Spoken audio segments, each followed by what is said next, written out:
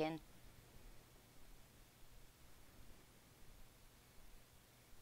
Just outside of signing up. Oh, cool.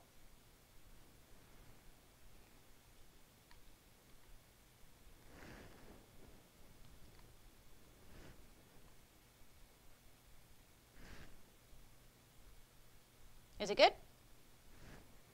Nice. No hiccups today.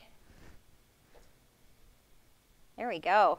I meant to come in a few minutes early just to make sure that whatever weirdness happened last week didn't happen this week.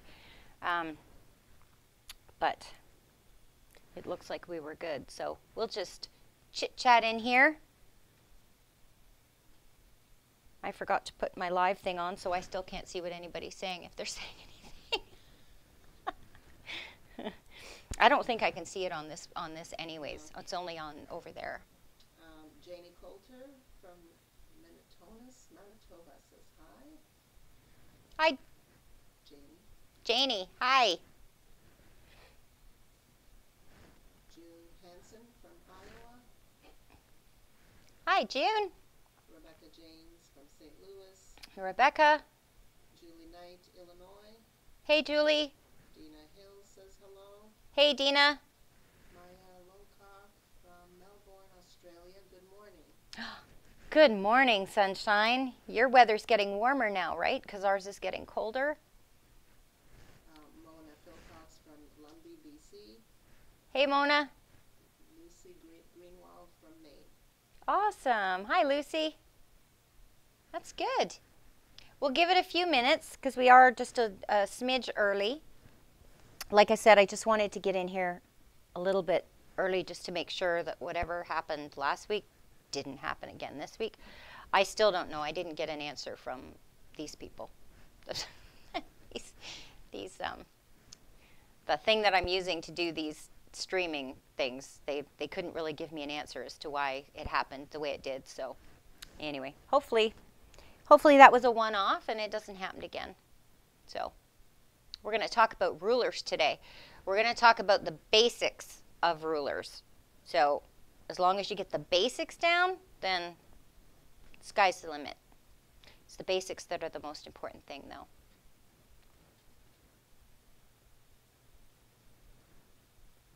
Does anybody do ruler work? For those of you who are here? Oh, Sorry.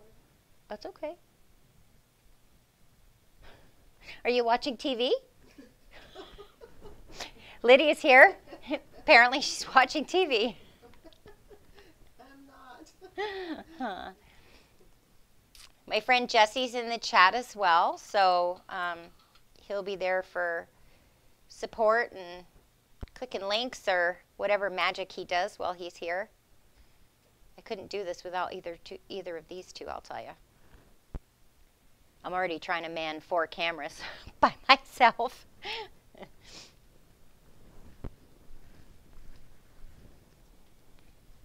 Are we good? What's the matter? I'm out. The volume's up on my phone. I'm trying to get it off. Oh, you can just turn it down. Okay. It's 8 o'clock. Should we get started? I think we should get started. Anybody who comes in, they can just click in wherever we are at the time, and that'll be good.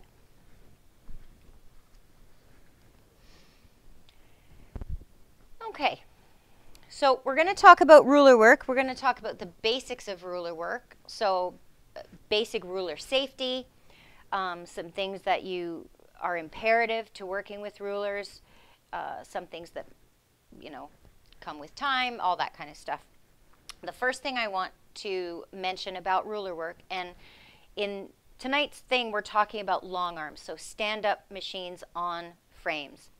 If you're on a domestic machine, the rules may be different for you because you're moving your paper around underneath your pen rather than on a long arm standing up, we're moving our pen across our paper, right?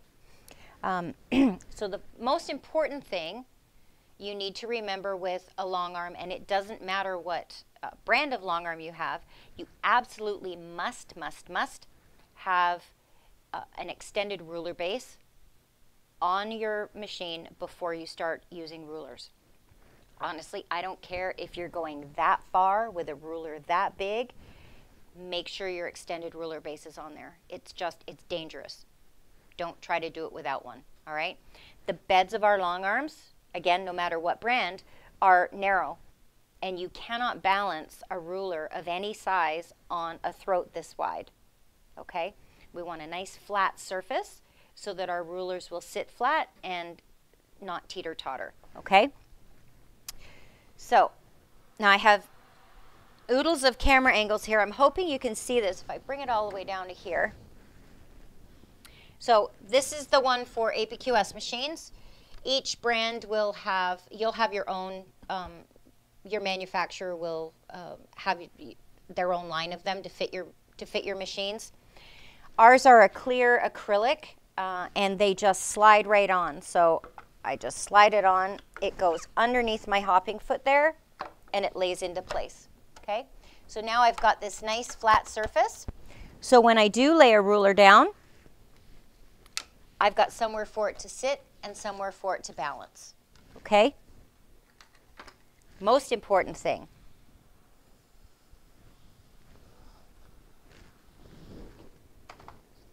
I'm going to put my clamps on. The next thing is the requirements for the rulers. On a stand-up long arm, you must use acrylic that is 1/4 of an inch thick, okay? On the sit-down machines, I know that there's a different size. I know there's a company called Westerly that makes rulers for domestic machines. I don't know a lot about rulers for domestic machines, and I know there's different shanks and all that kind of stuff. But on a stand-up long arm or a sit-down long arm, the acrylic has to be 1/4 of an inch thick, okay? If it's thinner than that, you are going to run the risk for sure of your hopping foot coming up and over the ruler and catching on it. Your ruler will get underneath. So they've got to be 1/4 inch thick, okay?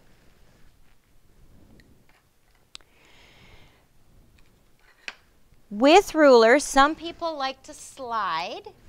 Some people like rulers to stick, and some like them to like really stick or kind of stick and kind of slide. So depending on the ruler that I'm using, I have different preferences for everything. If I'm stitching with circles, I really like that circle to hold on to my fabric so it's not sliding around. When I'm stitching in the ditch, I actually like to kind of slide my ruler along with me. After I get warmed up a little bit, I like to slide it. I find it easier. So there's different products. I don't know all of the products. I just know the ones that I have experience with, okay? So without one, it's kind of like your cutting rulers. If you don't have anything on the ruler, they're really slippery. And depending what you're doing,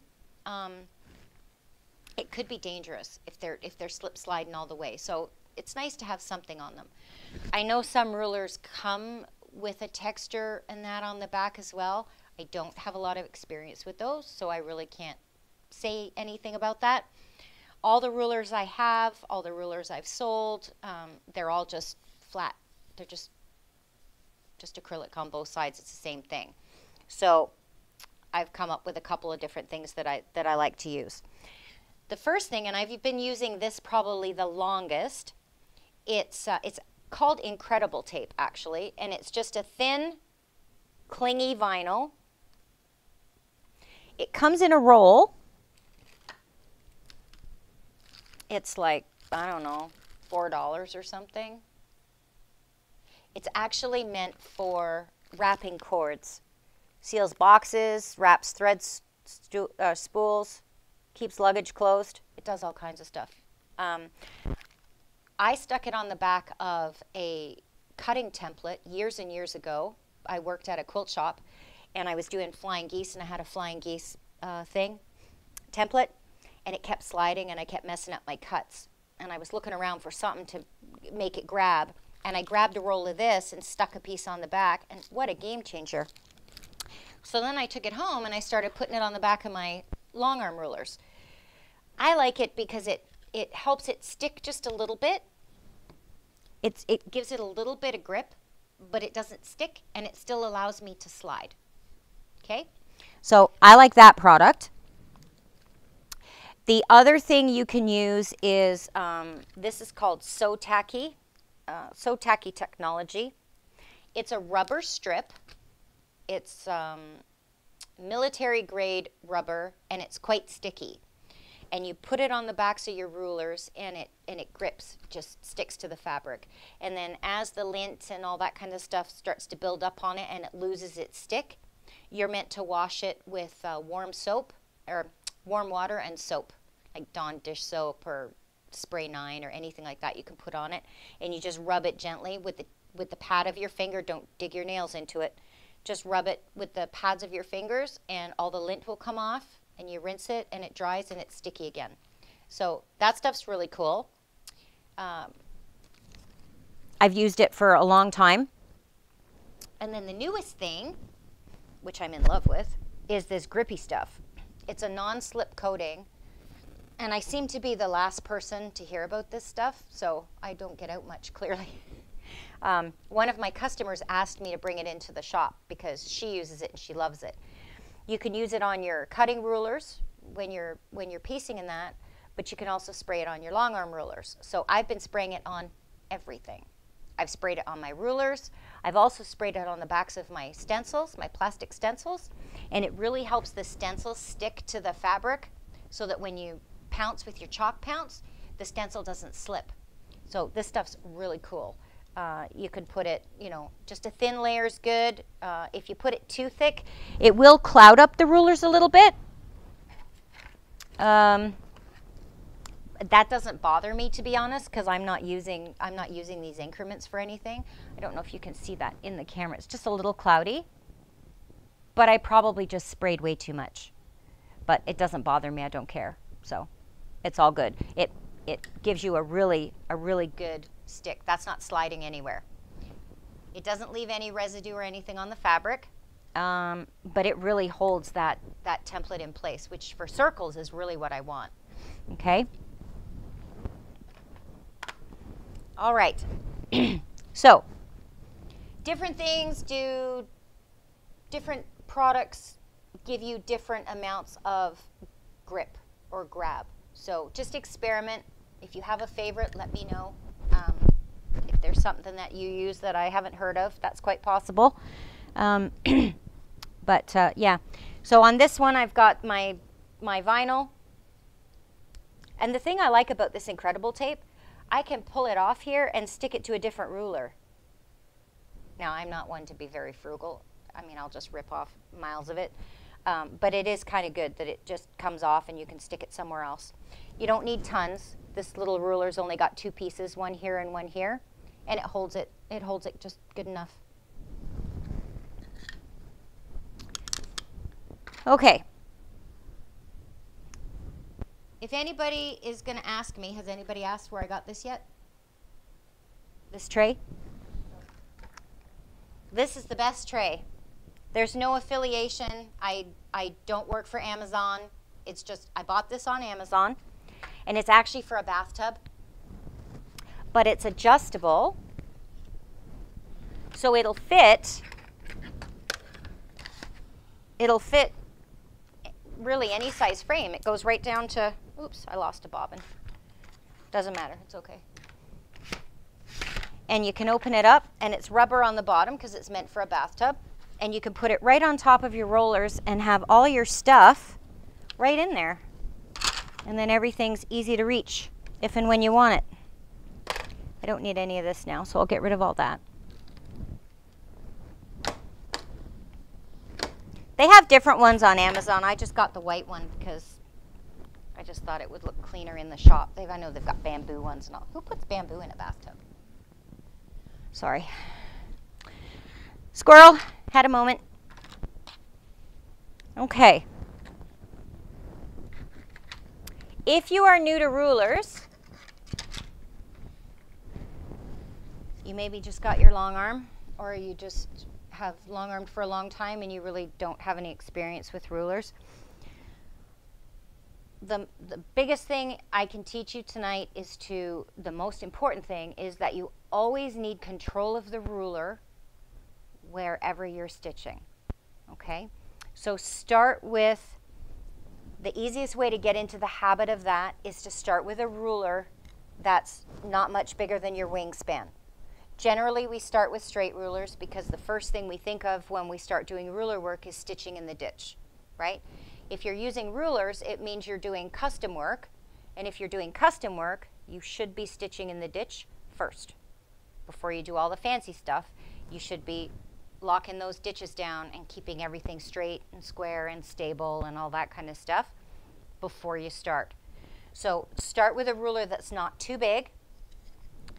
When I've got my fingers spread, I can reach both ends. I have total control of that ruler the whole time. All right? So that's where we're going to start. Now, I've got my my extended ruler base on here, and I'm going to start with this ruler. It's just, I don't know, it's 3 by 7 or something, and it's got 1/4 inch increments and 45-degree angle increments. So it's got a few different things on it you can do. But a simple straight ruler is a great place to start. Okay? I'm going to flip over, and we're going to do this one and this one, I think. Here we go.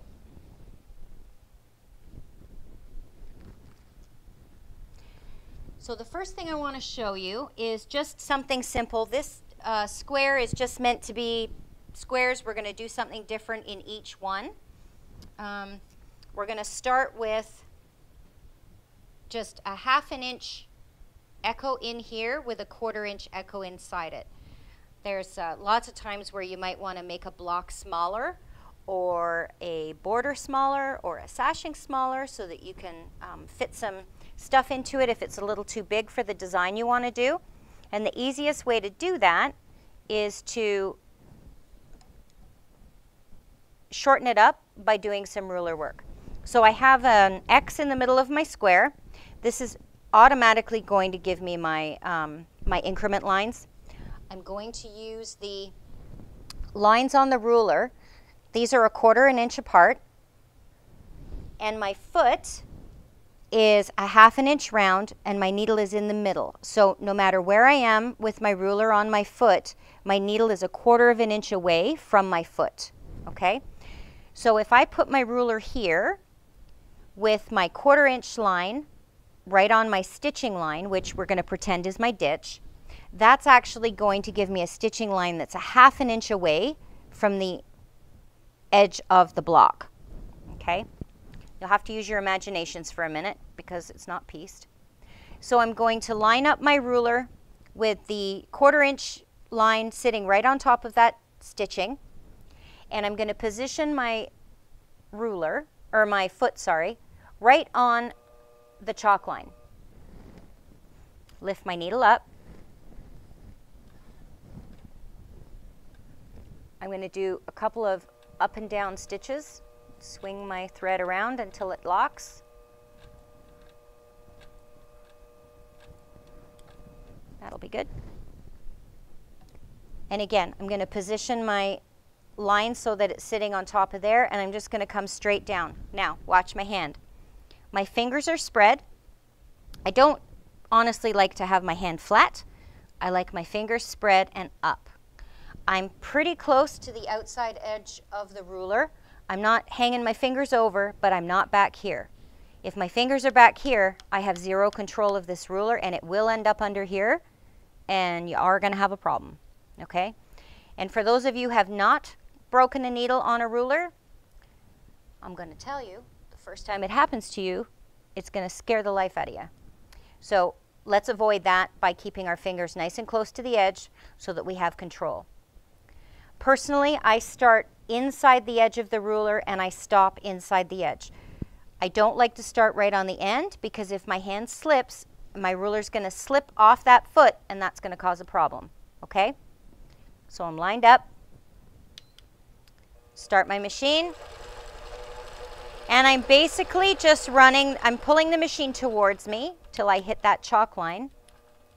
And I'm just putting a little bit of pressure against the ruler, and I'm holding the ruler steady so they're sort of just kind of pushing together, the foot and the ruler.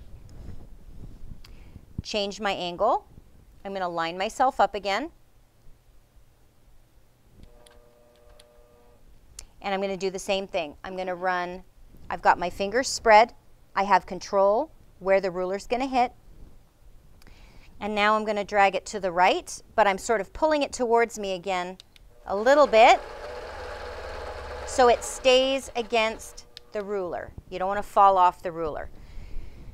And it's not too much of an issue when you're using a straight ruler, but when you start moving into curves, then it can get a little sticky. And with circles, you're probably, at the very least, first couple of times, you're going to fall off that circle somewhere. Up, and then across. So I'm going to hold my ruler like this.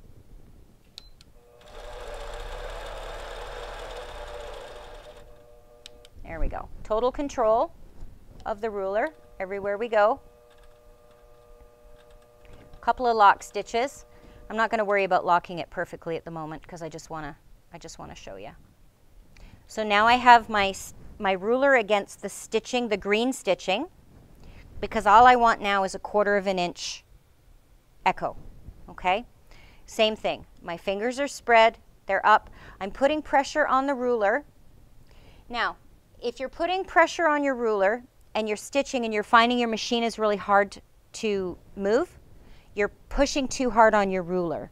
We want to push down hard enough on it that it stays where it is, but if you've got, you know, all your strength pushing that down so it doesn't move, you're going to make it almost impossible to pull your machine towards you because you're actually pushing on the bed of the machine, okay? As I bring this towards me, my foot is now my guideline. So as soon as the front of my foot hits that stitching, I know that I'm exactly a 1/4 of an inch away from here. Line up the edge of my ruler with my stitching. Bring it over. And as soon as my foot hits that green stitching there, I know I'm exactly a 1/4 of an inch away.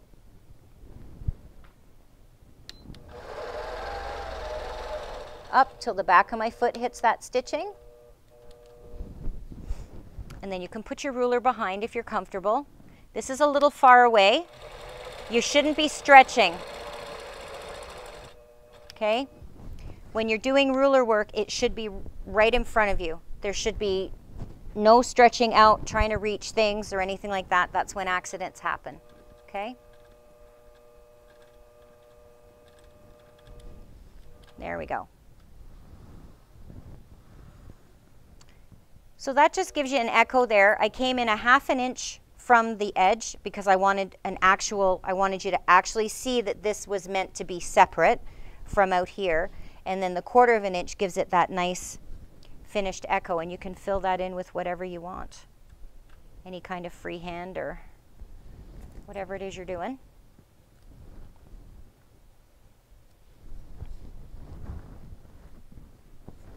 Make sense so far?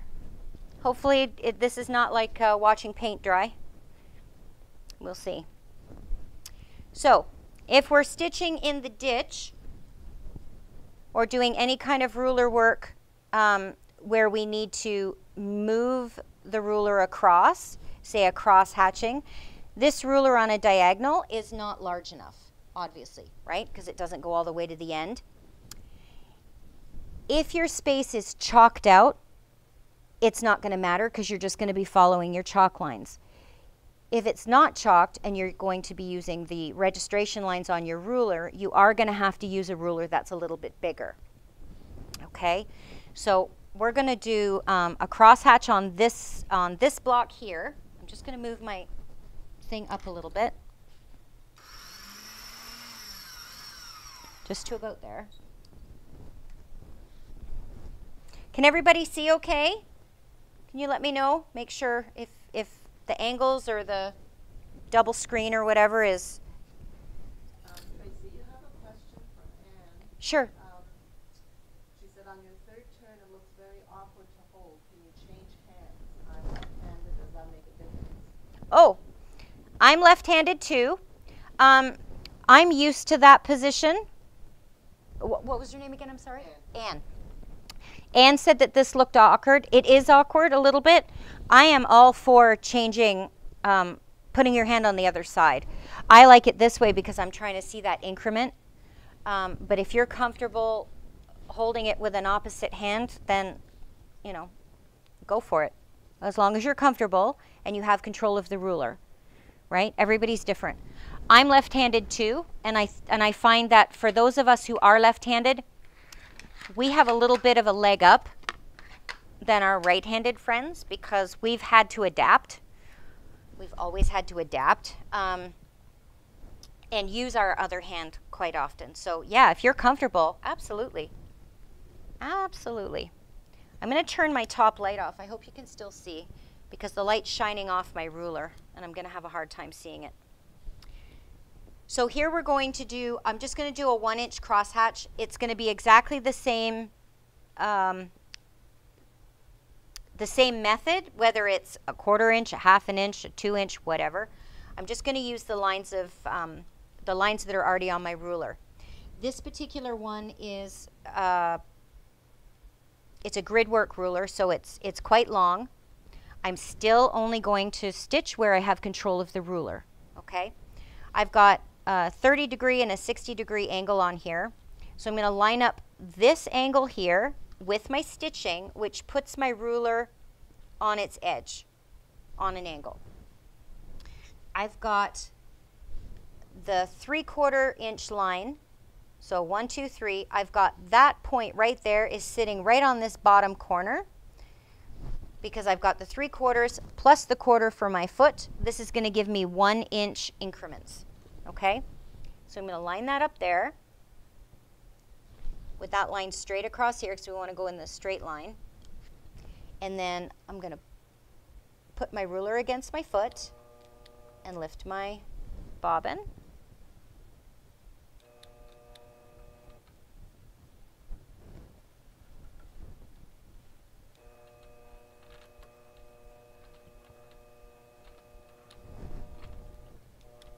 Okay, so I'm going to hold on to that and just drag it down. We're going to sneak in the ditch. Now we're basically going to move over about 1 inch. So when you first start this, it may take you a couple of times to go across to kind of gauge how far you have to go. But once you've been at it for a little bit, it will start to come quickly.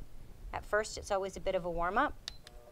Getting that spacing in your head where you can eyeball it. There we go. I'm on there now. So I know you probably can't see it, but I've got my 3/4 inch line on my stitching line that I just did. And I'm just going to drive my machine backwards.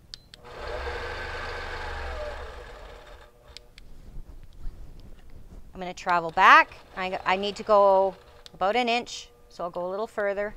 And then drop my needle down, or drop my ruler down. And of course now I went too far. So we're just going to come back a smidge. And that's good there.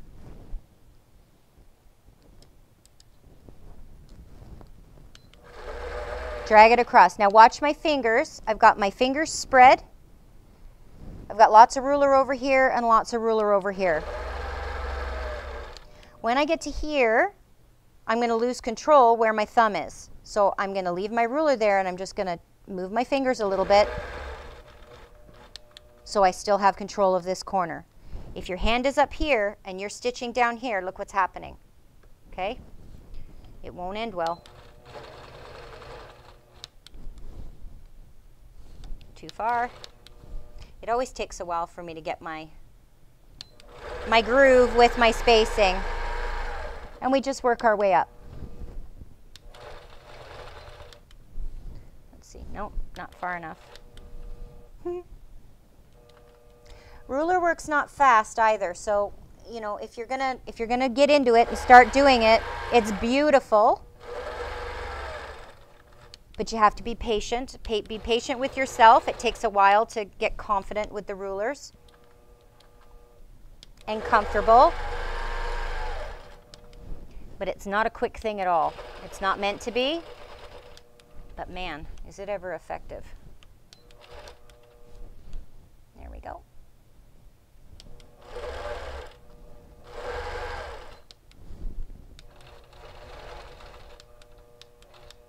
And then if I wanted to come back this way, I'm going to come out here. I'm going to come down my ditch, and I would go the opposite way. And I'm not going to do the whole block because I don't want you all falling asleep on me. Although I'm starting to have fun, so I'm quite happy to stay here. And it's the same thing. So I'm going to line up my 3/4 inch line with the bottom right there. And then I start coming this way. And I always want to be going backwards because then my hand is in front of me. I'm not trying to come this way with my hand at the back. That can get a little awkward. And if you're comfortable, you can also slide like this. Once you get comfy, you can just kind of slide and tweak it and watch the line come up.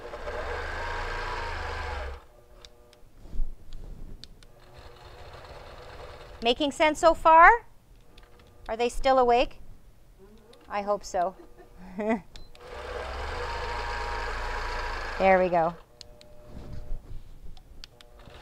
I want to just do a couple more lines so you can see how good it looks.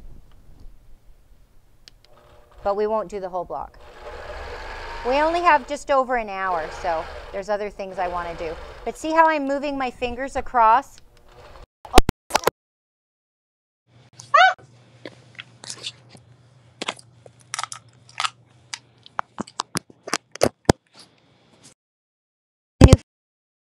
On the floor. It's okay. It's okay. Okay.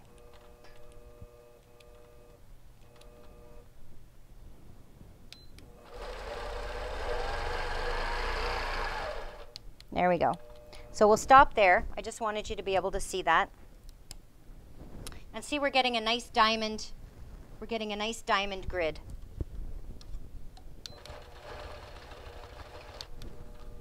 All right, stick with me. I need to finish it. I can't leave it like that. It's bugging. It'll bug me if I don't finish it.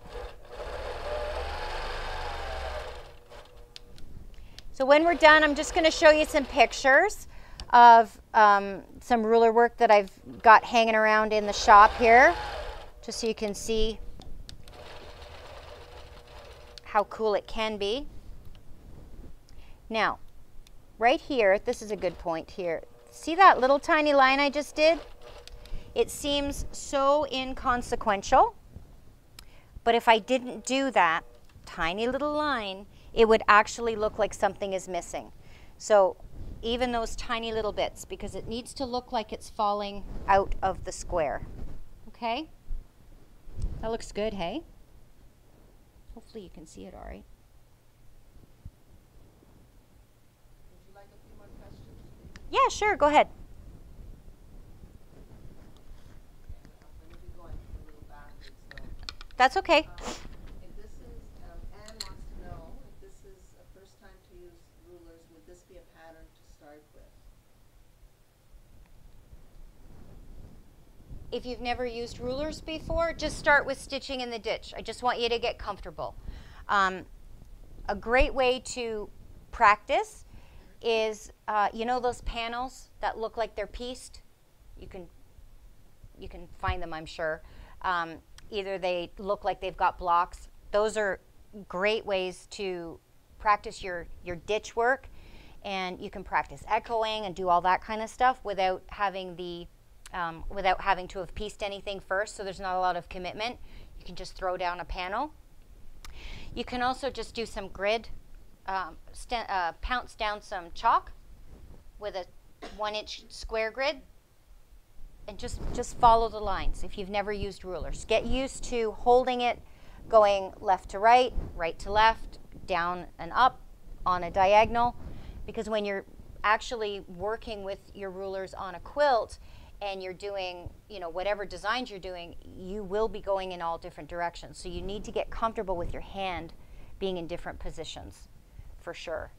But yeah, maybe don't cross hatch in the very beginning. But I mean, who am I to say? You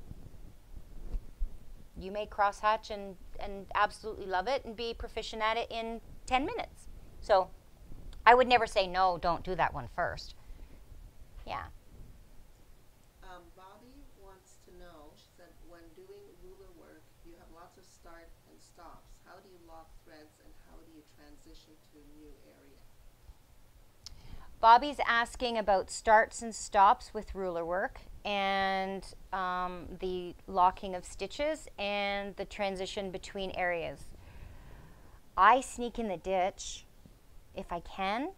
Like when I'm doing this, I would never do this and do one line and stop and then go break my thread and go and start again. I just sneak around in the ditch. You can travel in there and you should be fine. You can, there's lots of different ways for starting and stopping. It depends on, I mean, personally, I'm not a show quilter or a competitive quilter. I don't enter my work into anything. So I don't have to be as worried about the show quilters. They're not allowed to show any stops and starts, and like everything's got to be, you know, clean and perfect.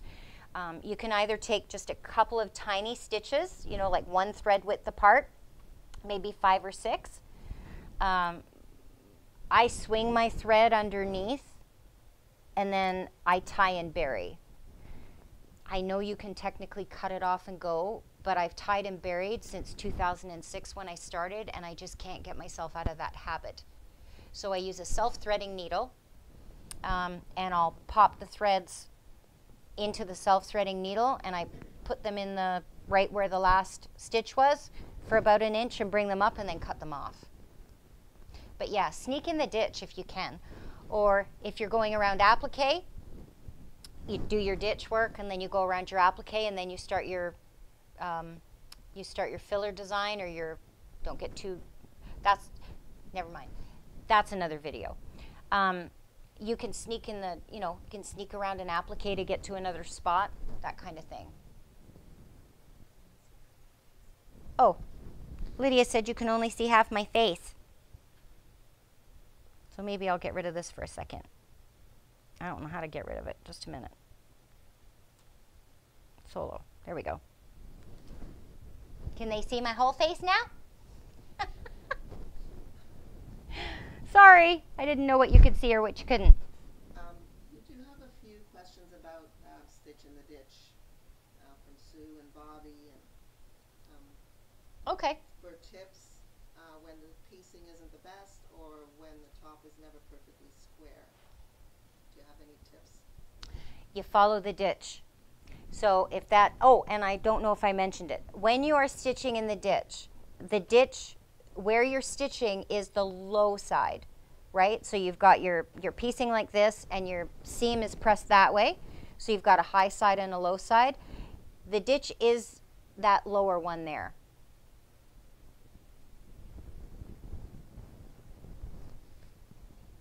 What? Your mic's under your sweater. Can they not hear me? You're better now. Oh, okay. Sorry. This is getting so stressful. You can only see half my face. You can't hear me. I should go back to stitching. What was the last question? I'm sorry now. Just tips for stitching. Oh, right, stitching in the ditch, yeah. So you're always going to stitch in the low side. Now, as a quilter who quilts for other people, you may find sometimes that when you're stitching in the ditch, your seam is flipped. So there's always going to be that transition of you're stitching in the low side here and everything's going fine, and all of a sudden their seam is flipped the other way. You just have to get back onto the low side. I follow the piecing, and if the piecing is a little off, I mean, you want to make it square, but you can only do so much. So I would rather stay in the ditch than come out of the ditch because my ruler's straight, because then I'm not actually in the ditch anymore. Does that make sense? So just follow the piecing, basically. Yeah. wants to know what you're marking your lines with. Oh, the crosshairs? The BOHIN chalk pencil. It's I love this thing. It's chalk. It comes with a whole bunch of these, and they fit in there. It comes with a pencil sharpener, and you can sharpen the chalk, and you can get it nice and sharp, so it'll give you a nice thin line. I like it. I've been using this thing for years. Don't use the colored ones though. Some of these come with they come with a bunch of white ones, and then they'll come with a bunch of colored ones. I don't trust the colored ones on my quilt top. If you're dressmaking or making jackets or bags or whatever, and you want to use those colors to mark somewhere where when you're sewing it's not going to be seen, then go ahead. But I only use the white one.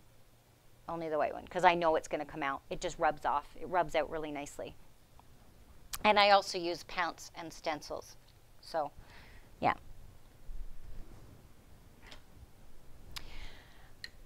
Okay, so shall we should well, let's move to a curve. I've got these curved lines here. The curves are pretty much the same as a straight ruler, except you just have to remember to adjust the angle that you're pushing the machine against the ruler, right? So that you want to hug it, basically. So when my students are here, we start with a straight ruler, then we move to a curved ruler, and then we go to the circle, okay? They come in all different sizes, and generally they are the same size, or they are the same curve on the inside as they are on the outside. For those of you who are going to ask, because I know you will, this is the QP curve by Linda Herka at the Quilted Pineapple. She has a line of rulers. They're beautiful. I love them. And they come in lots of different sizes. So unlike a straight ruler, where honestly a small straight one and a large straight one are going to do you just fine forever, if you're going to do curved ruler work, you are going to need different sizes, because the size of the curve, the space that you're quilting is going to determine the size of the curve, right? We obviously with this can't do any curved quilting on a 2-inch block with a curve this big. We're going to need this is probably going to be too big too. But you know what I mean? So the tighter the curve, the smaller the block. So you will want like lots of sizes of these. The inside curve and the outside curve, for the most part, in my experience with all the ones I've had, is the same inside and outside. So we're going to be able to actually just flip them so that our hands are comfortable. So I'll show you that. Lydia's frantically writing down questions that people have. And I'll also show you this one. This one is this is a 2-inch curve, this is a 3-inch curve, and we've got the inside and the outside of both. So this, and it's also got a straight edge. So this little ruler is awesome for when you want to do those continuous curves or small, like the pumpkin seed, like maybe in a sashing, like in a cornerstone or something where it's a small area. That's what that's going to be perfect for.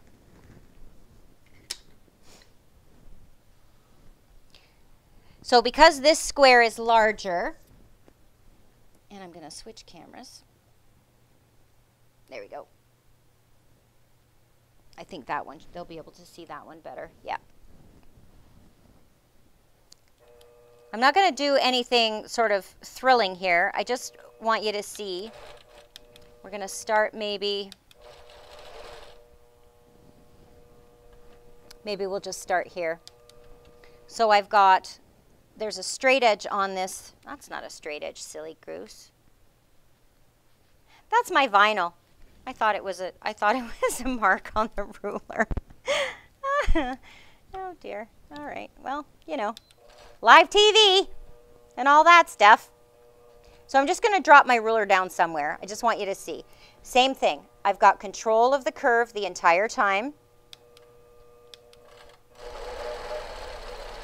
and I'm going to drag my machine around the curve. Let's do a 1/2 inch with this one. So I'm going to push the foot with my ruler till my increment line is sitting on my stitching. Same thing here, I'm sneaking in my ditch, like that, and I'm going to drag it across. Now this ruler is actually going to be big enough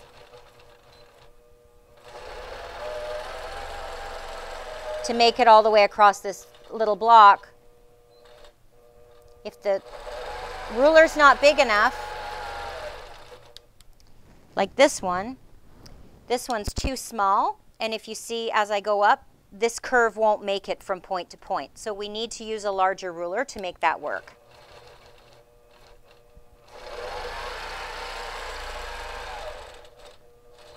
And I would just continue on. So if I'm cross-hatching, doing a curved cross-hatch, this is exactly the same process as I just did with the straight ruler, except now we're curving it around a curve.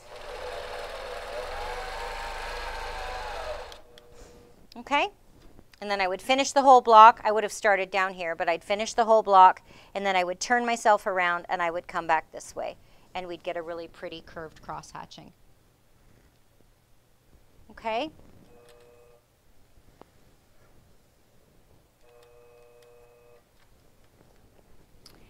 Now, I want to show you the easiest way to hang on to a circle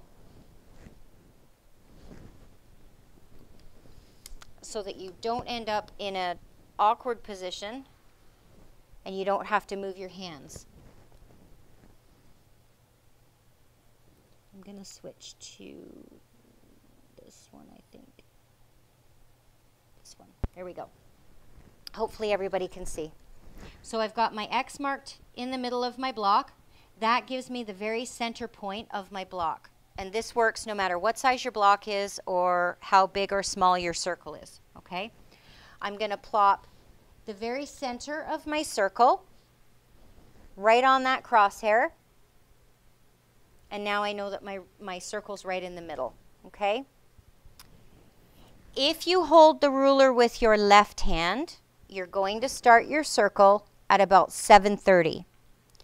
If you hold the ruler with your right hand, you're going to start your circle around 5:30 over here, and it's going to be one smooth movement, okay? So I've got my circle there. I've got that ODIF sticky stuff on there, so it's not moving anywhere. Gotta love that. And then I'll come down to about 7:30, drop my needle down, bring my bobbin thread up,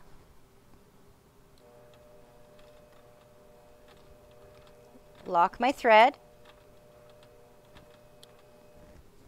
make sure my ruler is positioned properly, and then I'm going to hold it again with my fingertips. My hand is up. It's a little awkward, but it's only awkward for a minute, okay? Or for a few seconds. Now, as I go around this, I've got some pressure on my ruler. You have to remember to hug the circle. As you're going backwards, we're going backwards, but we're coming to the right. As we round this corner, we've got to start pulling the machine towards us.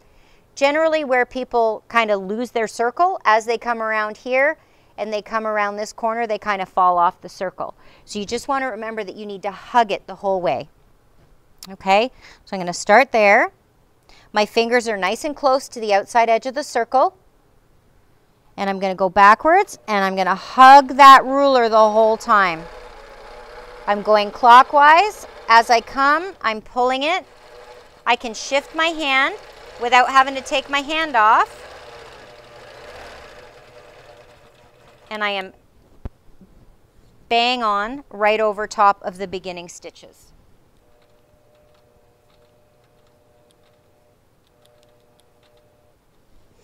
And it's a perfect circle.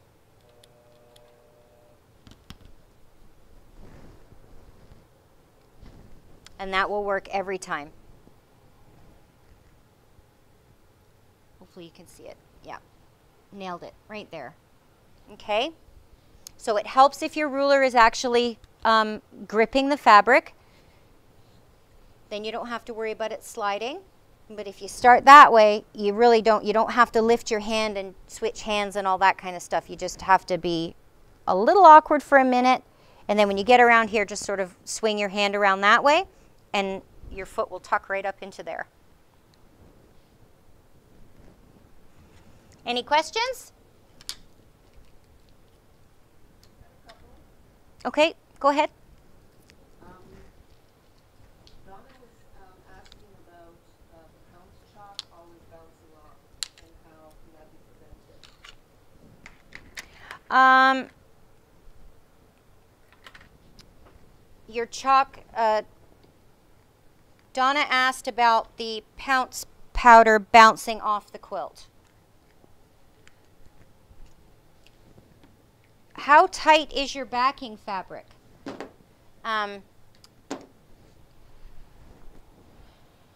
If we're, I actually have pounce here, so I'm gonna use that. Just give me 1 second. I'm gonna advance this forward.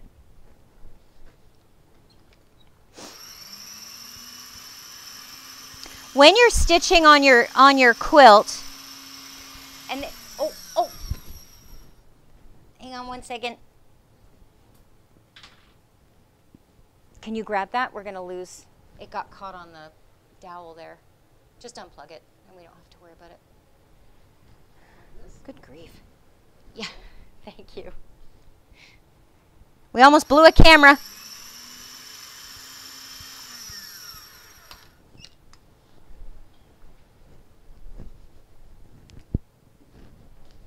There we go. All right. I have a couple of stencils here.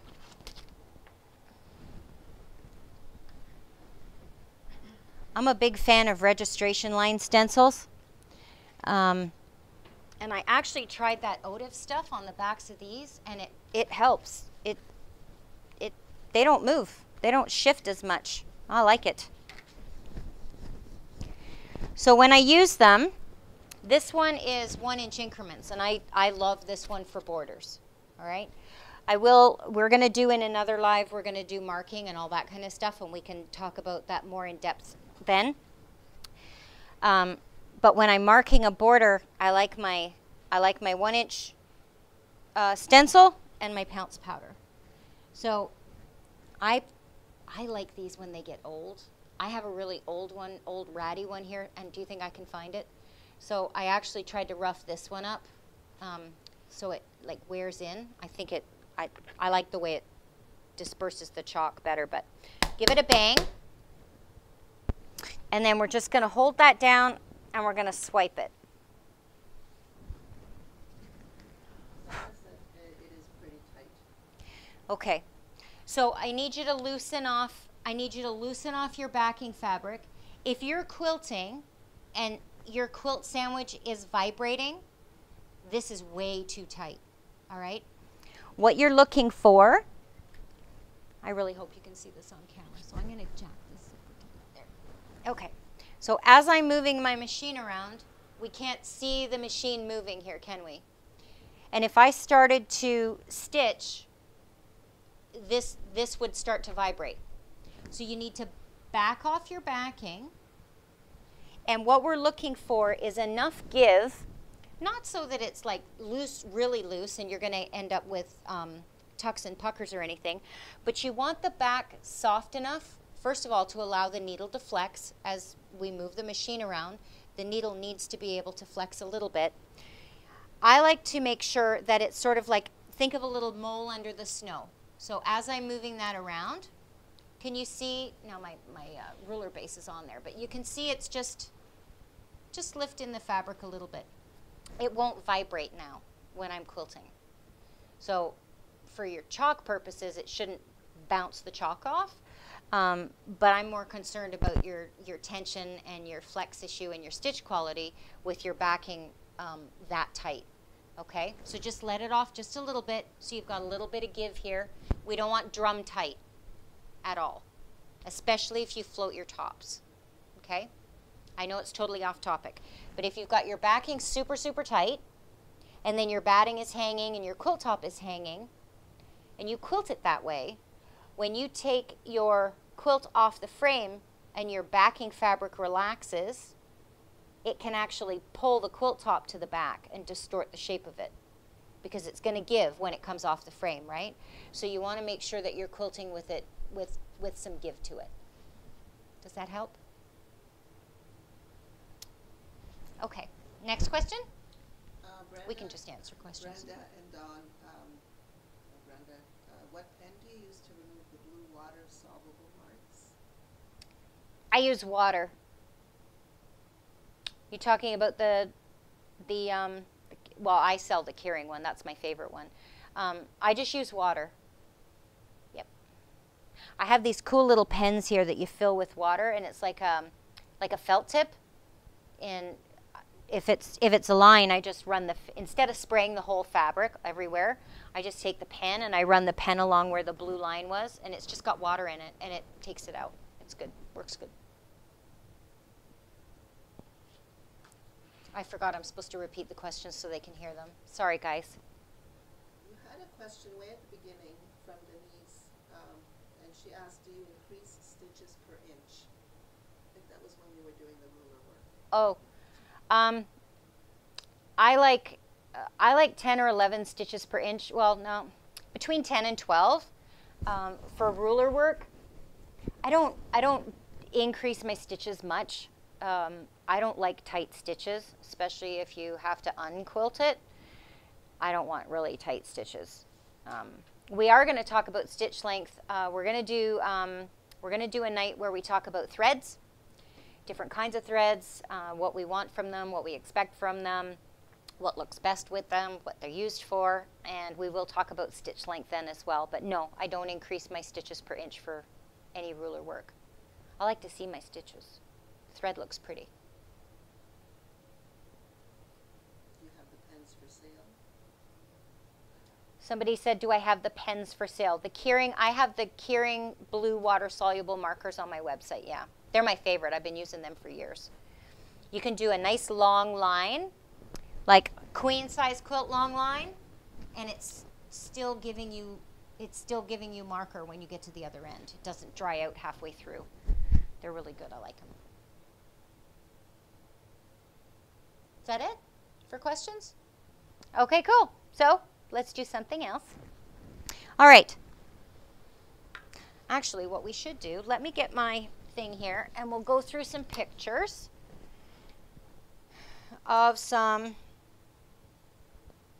Okay, so here we've got stitching in the ditch. See, it's on the low side, and I've used a lightweight thread for that. Okay? I think I'm going to do this. There we go. No, we'll just take me out of the equation because you can only see half of me anyways. I will figure this out eventually, guys. There we go. All right. So stitching in the ditch is done first. That stabilizes the blocks and keeps everything where it belongs, and it will make your custom quilting look much crisper. Okay? Again, I use a lightweight thread when I stitch in the ditch. So this block, everything was ditched first. And then I went in and did my ruler work.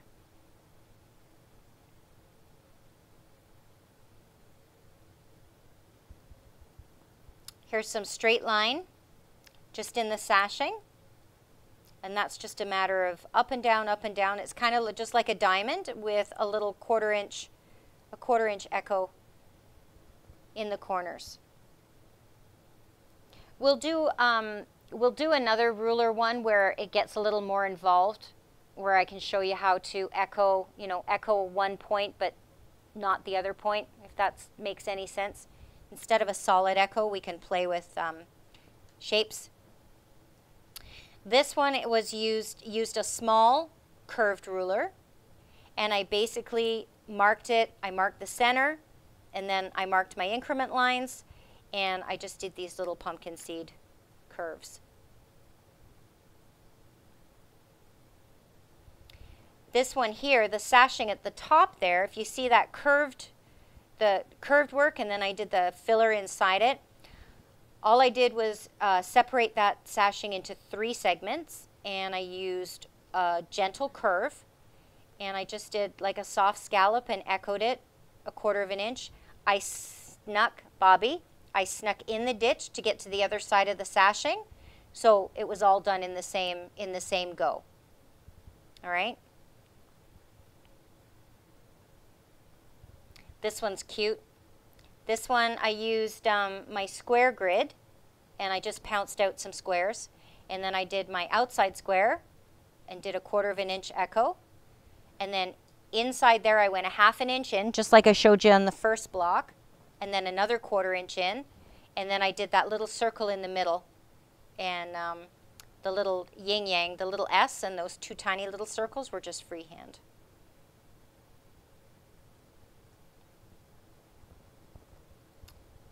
Here's an example of playing with straight rulers and circle rulers and some heavy duty filler.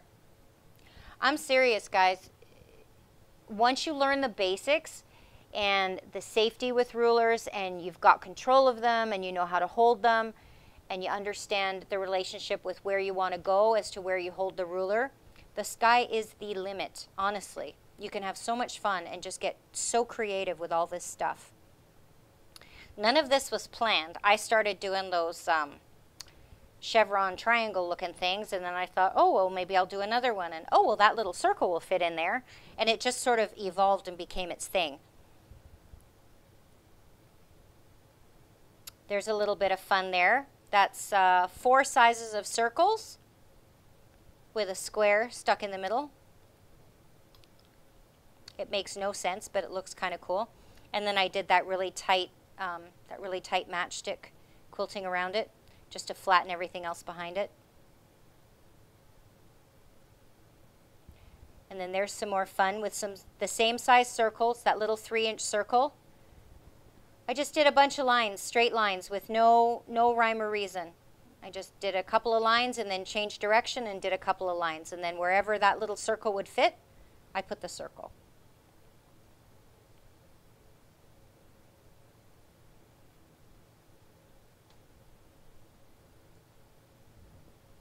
That border, again, it's all one stop and one start. You work from side to side, back and forth, echoing as you go. And you can also use them to make spaces smaller. See that sashing at the top there?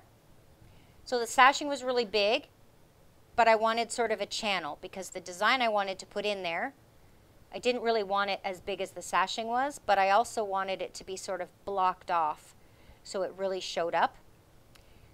So I just did a couple of straight lines with the ruler and got myself a channel, and then did my little free motion thing in the side, or on the inside.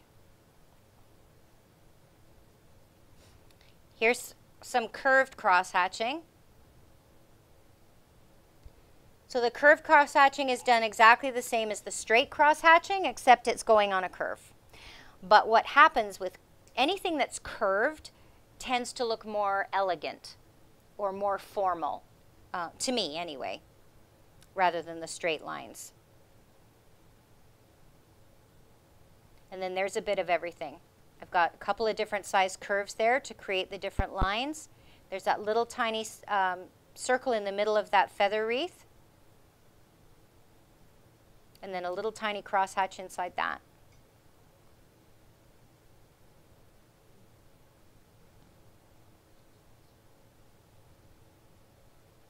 Yeah, go ahead. Sue was asking, Hey, Sue. would you recommend stitching the ditch the entire quilt and then go back to do the ruler work? I'm a fan of stitching in the ditch first. Every scenario is different. If you have a plan, I never have a plan, that's my problem. You can do the ditch work and the ruler work, providing it's just the bones. Does that make sense? We want to start with the large things. The stitch in the ditch puts everything where it belongs, makes it nice and crisp, and keeps it where it needs to be.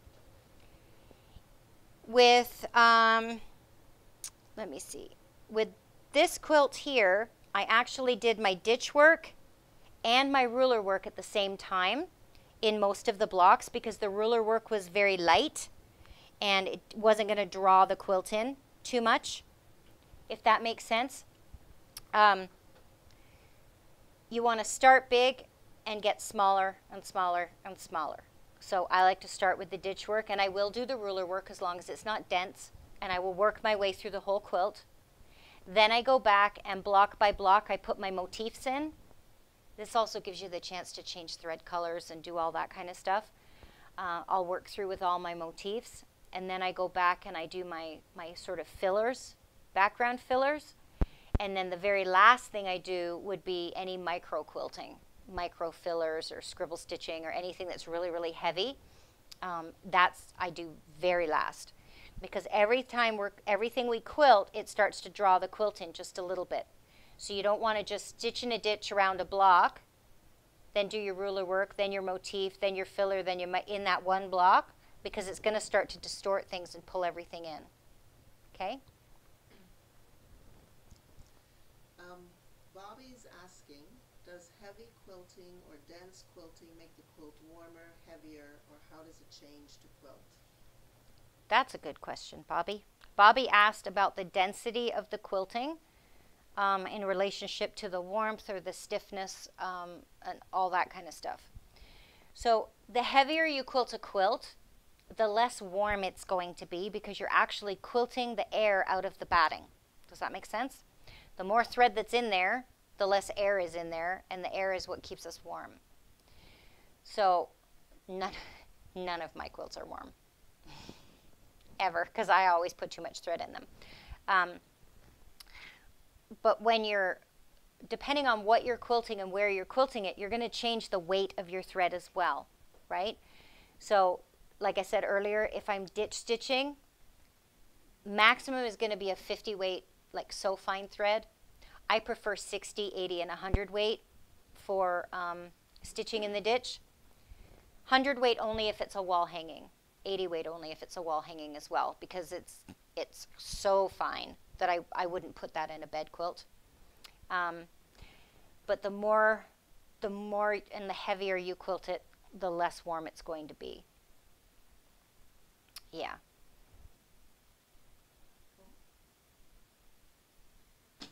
Kate is asking, when changing colors, do you change both the top and The bobbin? thread? Kate's asking if when I change colors, I change the bobbin thread when I change the top thread. 10 years ago or 15 years ago, I would have said absolutely. I used to change, every time I changed the top thread, I changed the bottom thread. My customers liked it because they were getting 2 quilts in one. So I got a lot of solid backs from my custom quilting clients because they got both things. I don't do it anymore. I've fallen in love with those magnetic pre-wound bobbins because I'm lazy and I don't want to always wind bobbins. I tend to now match value.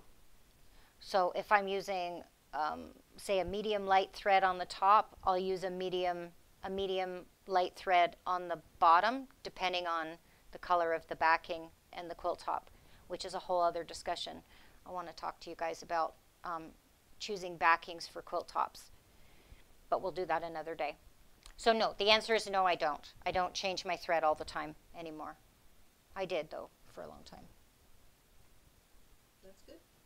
That's good? Okay. Oh, the time went by fast. I didn't even show you that little border. I'll show you I was going to do a little border today too, but I think we're good, and we'll do that another day. Did anybody learn anything new? I hope so. I hope it was worth the time that you sat here with me. Are we good? Okay. If you have any questions after the fact, the live chat disappears. Found that out the hard way. The live chat disappears, but the video will stay up there. So please, if you've got any other questions or something comes up or more detailed questions or whatever, post them in there and I'll pay attention and I'll answer them as I see them properly and more in depth than we can do on the live feed. I don't mind. If I know the answer or I have a thought, I'll give it to you. Doesn't mean it's right. It just means it's what it works for me. But, yeah. Okay? We good? Thanks, everyone. I hope Ruler Week was good. Just the basics. We'll do some more complicated stuff another time, I promise. But get those rulers out. Get your extended ruler bases first. No stitching without that. And just play. Start with a small, straight ruler and just get comfortable. And then maybe move to a curve or whatever, and then get yourself some circles. And just play. You can be real creative with just those three. I know there's millions and millions of rulers on the market, and they've all got different shapes, and they all do different things. But honestly, if you've got a straight ruler, a couple of curves, and some circles, you're good. You're golden. You can do all kinds of things with them. Okay? Thanks for coming, everybody. I appreciate it. I'll see you next Monday, or in the chat, whichever comes